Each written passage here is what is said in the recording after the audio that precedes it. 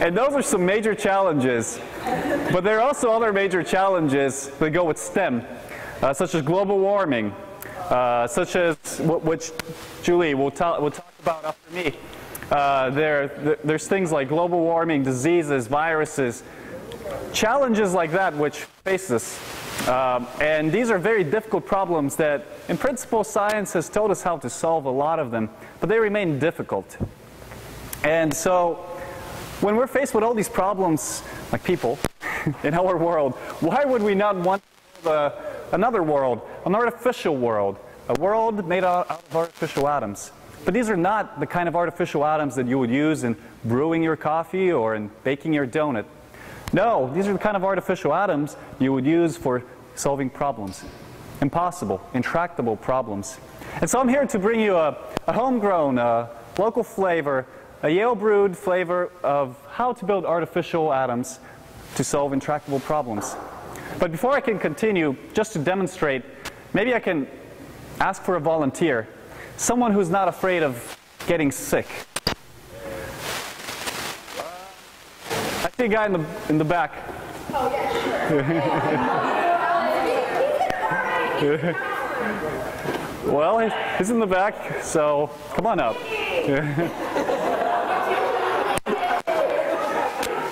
I take it he doesn't need an introduction.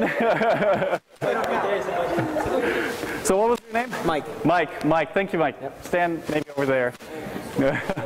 Everybody say hello to Mike. Wow, I love the energy. I want to hear it again. Say hello to Mike. All right. And I already like Mike because everyone seems to know him and like him. He's quite a popular guy. Oh, he's an RA. He's an RA. All right. Well, Mike is healthy now, but imagine that all of a sudden Mike's bloodstream is struck down by this vile, vicious, voracious, venomous abomination, this vile virus, and he falls down to the ground, ill, and no one is coming to his help. What can we do? No, Mike, how can we help you? What can we do? We need something that can save him. What can we do? We need a chemically stable compound which will save Mike. An artificial atom. I love it already. This is a virus that has never been seen by people before, and it's come out into Mike's bloodstream, and we have no idea what to do. We know how to solve the problem in principle. We know the laws of nature. Technically, we can compute the chemically stable compound that will obliterate this abomination. The problem is so hard that it would take longer than the age of the universe to compute. Thank you, Mike. You can be healthy again. And so it is impossible problems like this that require an artificial world which can solve things that would take longer than the age of the universe, problems such as that. So might I ask, why is that problem so difficult? What makes it difficult? And I would say that it is the laws of our world, set up by the fundamental building blocks, the atoms, which constrain us, which makes some problems difficult and some problems easy. But imagine we can take those laws and scrap them. And we can build our own laws. We can design our own world. A world from artificial atoms with our laws in which we can make problems which are difficult here, easy there. So we can take difficult problems and we can step into this other world. We can solve them and bring back the happy answers. And then we can take those answers back. And what might that world be? I believe it is the world of quantum mechanics. The quantum world. It is the world traditionally accessed by atoms. The problem is there are only 116 atoms. There are no more. They come with fixed quantum electrical properties, and you just can't make any other ones. So if we want to build an artificial world, we need artificial atoms that we can engineer. So what do? Well, you have a big question. You go and ask a very smart man, last year's Nobel laureate, David J. Wineland. So I had the chance to go and take this highly embarrassing photo, because he does not look happy at all to see me. He's like, who are you? Get out. But he had an answer. a sea of electrons. Now what might that mean? You see, atoms are quantum, so are electrons. So screw atoms, throw them out the window, take electrons. The electrons is all you need to build your artificial world. But it's not so easy. There's a problem.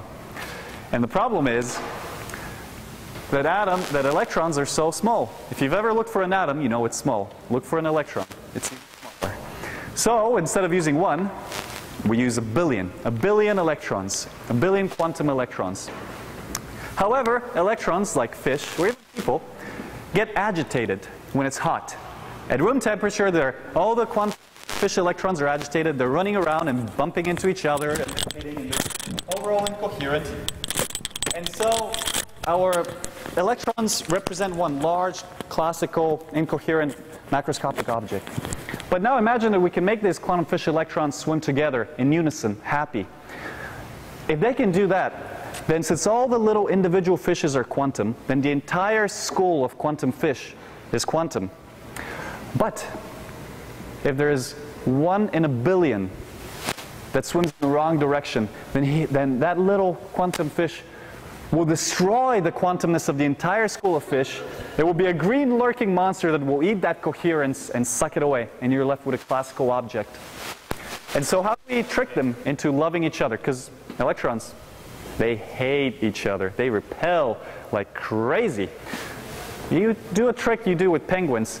You freeze them. You take them to negative 273.15 Celsius, and you better believe that, just like penguins, they will love each other. They will come together, hug, and move collectively because it is energetically favorable and cold. And so, when we cool, just to recap real quick, we can build an artificial world from the world of quantum mechanics to harness its powerful and bizarre laws, its nature.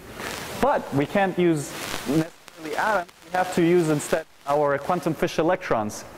But to make them quantum, we really have to take a billion of them and make them very, very, very cold. And so what might a home for a fish look like? Because like all fish, our quantum fish electrons require a home, a place to call their own. Well, you can imagine that you take a little wafer and you slap some atoms on it, because atoms are what, again, trap electrons. And you arrange them in some pattern.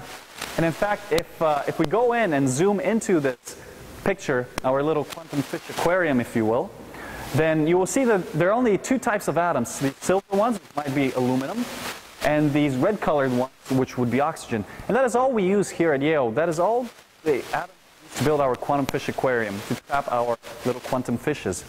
And a picture of a device might look something like this.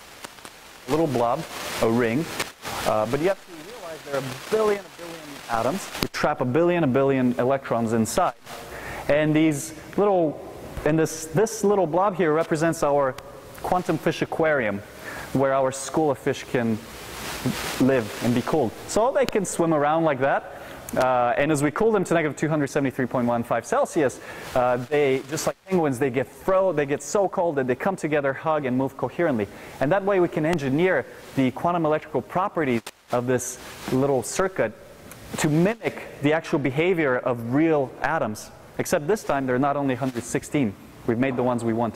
And to build an artificial world from these little individual artificial atoms, all you have to do is make something like a circuit. You take one of those and you put it here. You take another one, you put it here, a third one here. Wire them up. Boom, voila. You have a world where you could step into and hope to compute your problems, solve those kind of problems. But what else could we use this for if we could build a quantum computer like that? Well, imagine there's a very evil man who has put some very bad and evil information on this computer. But he's hidden it. He's encrypted it. He's locked it up with a key. And that key, just like your credit card information going over the internet, is very, very long. Maybe 256 bits. So that kind of key has so many possibilities, so many keys to try, that it would take longer than the age of the universe. But imagine that we can construct a world, an artificial world, where you can try all of the keys simultaneously at once. And that's what we're building here. You can try all the keys at once, so in less than a second you can get the right key, the right answer, and break into this computer. And so, just to sum it up, problems don't have to be impossible. Problems are only impossible if we constrain ourselves to our world, to our laws. But if we can engineer an artificial world from artificial atoms, built up from billions of cold quantum fission electrons, then we can build an artificial world in which we can step and do the impossible computations. And with that, I'd like to thank you and ask for questions. Thank you. Thank you. Yeah? So how would the artificial world would try to solve that, the encrypted message which is hidden? Yeah, so the question is, how would the artificial world try to solve the cracking problem, if you will?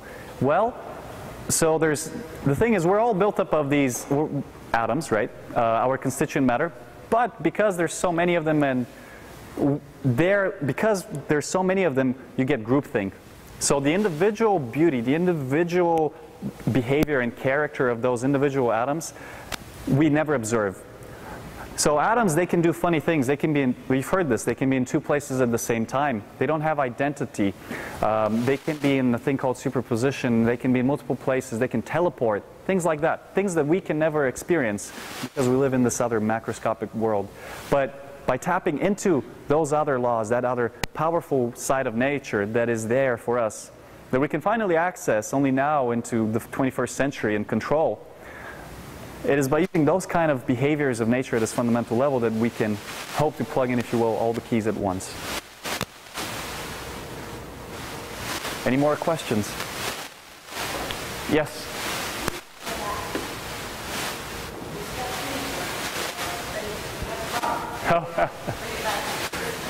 Right, you have to read out the answer, and that is actually a grand challenge, because this artificial world talks in a different way, it has different laws, so we have to figure out how to exactly communicate with it.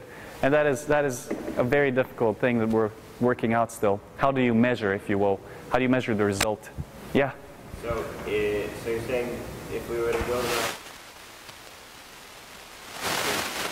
world like we're building everything out of electrons or something? Yes, it would be it's an artificial world in the sense of the quantum electrical properties of these little atoms. So it would literally be like on a chip, where you would have many of them patterned, and then you would have little different channels and connecting them, and you would control them with different signals, something like that. Good. All right. Thank you.